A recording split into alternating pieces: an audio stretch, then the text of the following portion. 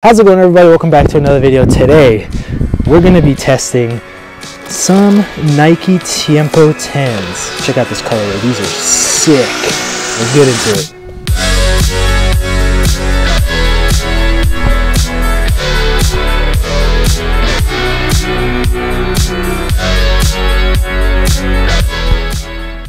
Before we get these bad boys out the box, I'm just gonna ask one thing from you guys, just to like the video. Honestly, just one like really helps for me to be able to do more boot reviews like this. But let's get into it. Whew. Not gonna lie, when I picked out this, I was in between this colorway and then the white and reddish colorway. But these just, I love boots that just stand out like this. They look so clean. And inside the box, obviously with high-end boots, you get a nice little cool bag. This bag, I'll call it the cookies and cream bag. Look at that, it just looks like cookies and cream, but it's pretty sick. It's got the Tiempo sign and the straps are the color of the boots, looking nice and fresh. All right, let's get the paddings out of here. So a lot of people, and by a lot of people I mean the majority of the people, have some controversy with these boots. Now you're asking, how the heck do boots have controversy? Well, it is the first boot in the Tiempo lineup that has the Fly Touch Plus, which is the counterpart to what's supposed to be leather, because it's, well, synthetic leather, and that's why there's so much controversy. But honestly, feeling them, you leather enthusiasts are going to be pissed at me, but it kind of feels like leather. Obviously it feels a little bit more plasticky, and they added a little bit more grip. Not entirely sure what this grip here is called, but they're just some extruding little dots on the passing area of the boot. I'm liking the boots so far, even like just the colorway in general. We got the cookies and cream bottom, as I'm calling them now, cookies and cream bottom. And as you guys know, in this channel, when I do boot reviews, I slap them on, do a little play test on them. Today specifically, I'm gonna do a little bit more cone drills, just because Tiempos are meant for control and passing, and I do a lot of shooting on this channel, but we're gonna try and do some control and passing, but also some shooting. So let's slap these bad boys on. As I loosen the laces, I can really see the fly knit upper up here on the top. That's like essentially replacing the tongue. I'm not gonna lie, it's kind of nice. I like what they did with that. Ooh. Oh yeah. And wait for it. Ooh, yeah. That was a nice slide in. Oh wow. Okay. It's feeling good so far. Pretty sturdy with just not even tying my laces with the fly knit upper. All right, let's get the left one on. Oh wait. New boot smell, let's go. Okay. I'm always saying this, my left foot is a lot harder to slide in because I'm convinced my left foot is a little bit bigger than my right. They feel pretty comfortable so far, and if you guys have watched my reviews before, I do honest reviews. I'm going to give you the truth, because if you want to buy these, I don't want to lie to you. I want to be completely truthful so you get the boot you're looking for. All right. How'd they look? These feel nice. Holy cow. This synthetic leather is kind of like throwing me off. It feels good. They already kind of feel broken into. I'm curious to see how they'll actually break into my foot. If they're going to expand a little like leather normally does, but I am going to say these boots are like super low cut. Obviously compared to the Superflies, or in general most of the boots out there, these are really low cut, and I kind of like how it looks like that. Alright, so currently walking around in them, they feel so comfortable, and it's starting to rain, so I guess we're going to break these in with some water. But so far, that little walking around that I did and jog, they feel pretty comfortable. But let's see how they feel with the ball. Like I said, it is raining, so it might alter it, but I doubt it. Ooh. That was a terrible juggle. Let's retry that. Nice. Ooh, so normally when you wear leather boots, the leather itself, is a lot of padding, and since these are not technically, but these are like a synthetic leather, the padding is pretty good. Obviously real leather will have a little bit more padding, but so far padding is pretty good on these. But let's talk about the heel for a second. So as you can tell, it kind of looks like there's a knitted part here on the heel, and it's pretty easily movable.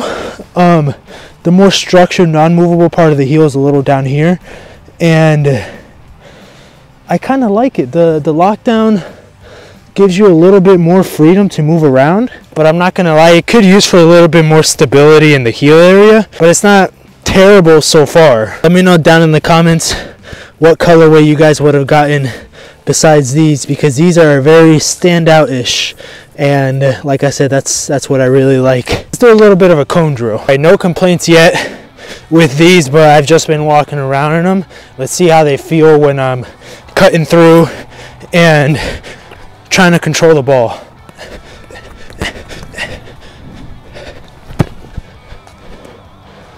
Okay, so normally in this cold weather, whenever I smack a ball like that, it stings my foot.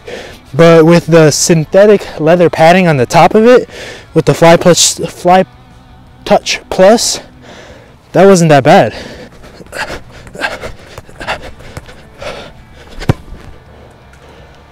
Yeah, that felt good.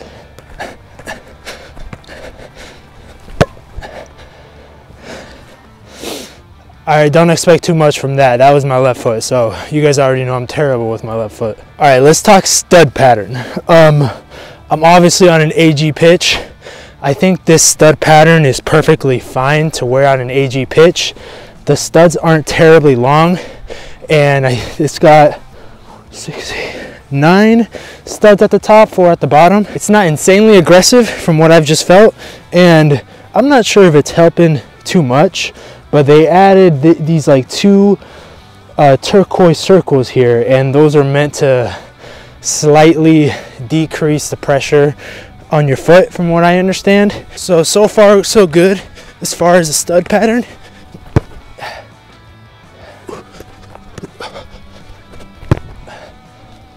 Yeah, I can almost confidently say that these won't really need too much of a break-in time, because they already feel broken in. I think one of the main reasons is for that, because of that heel area, since it's not so hard on your heel, or like super locked down, you don't get too many blisters, and it lets like your heel move around a little bit more. I haven't done this yet. Let's check the touch.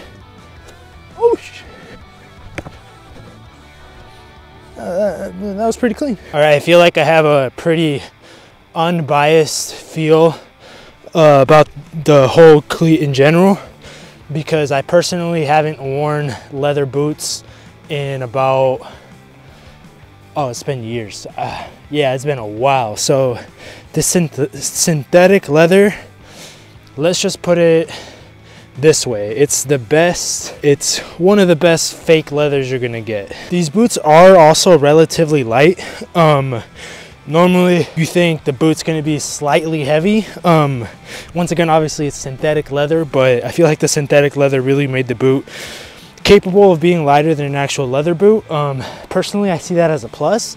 I don't know what you guys think about it, but the lighter the boot, the better, in my opinion, in some ways. All right, we're gonna take a couple rolling shots.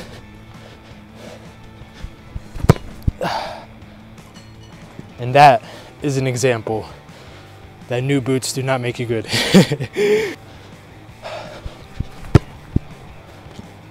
Okay. Once again, and this happened with Nike Mercurials or the Superflies that I tried a couple months ago. I don't know why most of Nike's boots are like this, but the insole, or like the actual padding on below your foot, I think it's called an insole, the thing you take out and then you can replace, it's always so squeaky. Like I'm stepping and it just feels squeaky. All right, you guys know I take a bunch of free kicks on this channel, so we're gonna take a couple free kicks. So far These boots are really nice. I am gonna say, if you're gonna get them, I would recommend staying true to size. So I'm a size 10.5 US. These are size 10.5 US. All right.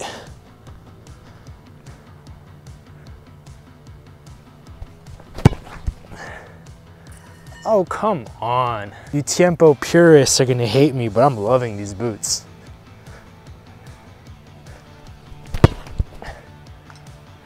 Woo! Also, these dots on the shooting side of your foot, I'm not gonna lie, they don't do anything. It would have been perfectly fine if it was just clean all around like the whole boot, but I don't really feel too much of a difference.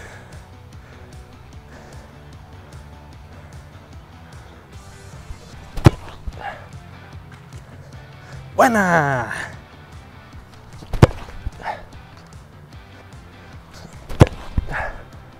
Oh, come on. We had to hit a crossbar, we had to.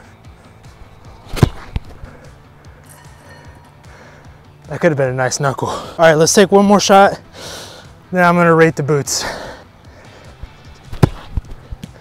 I was aiming for that red ball. All right, after actually walking around in the boots, running in them, kicking the ball, doing some dribbling,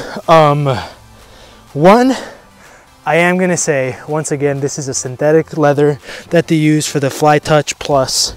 And personally, I really like it. I'm gonna give the boot overall a 9.5.